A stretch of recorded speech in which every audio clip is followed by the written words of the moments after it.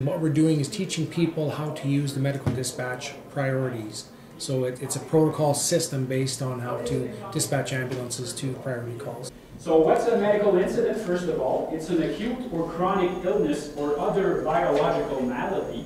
And our assessment focus will be concentrated on the patient's age, pertinent medical history, and the presence or absence of the four priorities. Well, once they're completed and successfully pass the course, then it gives them the ability to start applying for one of the 3 wide area dispatch centers in the province, which is Saskatoon, Regina, and here in Prince Albert.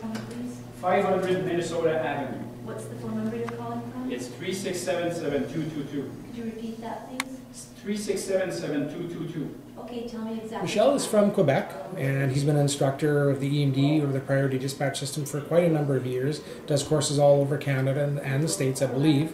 And this is the 2nd time he's been here doing a course for us. You're going to be doing. Okay, just follow like you were really talking to the phone, on the phone to a caller.